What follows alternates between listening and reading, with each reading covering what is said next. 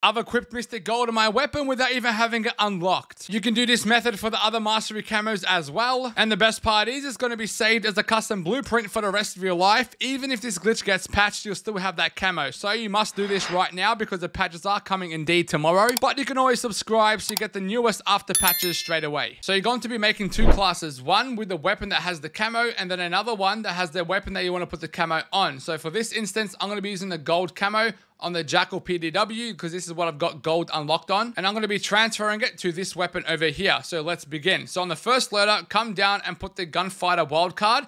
Then go back to the weapon and create a new build. Now from here, listen carefully because you might have a little bit of a problem like I did if you don't listen to this part. When you're creating a new build, make sure you select any weapon, but make sure you select more than 5 attachments when you're creating the new build. So right now, we're going to put more than 5 attachments. Put any attachment, it doesn't matter. Just make sure it's more than 5 so that gunfighter is activated, and that's it. So just put as many as you want. So I'm going to put 8. And then also before you back out, make sure the camo has the camo that you're going to be putting on. So I'm going to be putting Mystic Gold on, and then that's it. Now when we back out, guys, I'll show you what I meant. If we go to the build we just created, you can see the gunfighter perk right there. You can see right there we've got that little gunfighter picture. You need that to do this glitch, and the only way is by putting more than 5 attachments, so make sure you do that. Now we're going to go to the second class and go down and make sure we've got the overkill wildcard selected. So that one right there, make sure that's in. And then now we're going to go to the weapon that we want to put the camo on. Select that one. So select this camo. And now this is where it goes into the glitch moment. So once you've equipped the weapon you want to put the camo on, go back to equip another weapon. And we're going to go to the weapon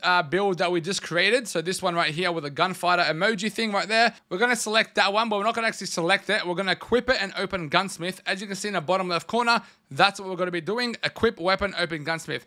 We're going to press that very quickly and go into the camo section as fast as possible. Ready, set, go. So I press square, then R1, customize, and go over to the zombie section because that's where my camo is. And then on the top right, it says undo. I'm going to press that as quick as possible. And if I was quick enough, then I go over to my camo, I select my camo, and you'll see it change into my gun just like that. And now from here, just go ahead and play. It's already saved as a custom build, so no further steps required. Just go ahead, play, have fun. Thanks for watching, guys. See you in the next one. Joey Rams out.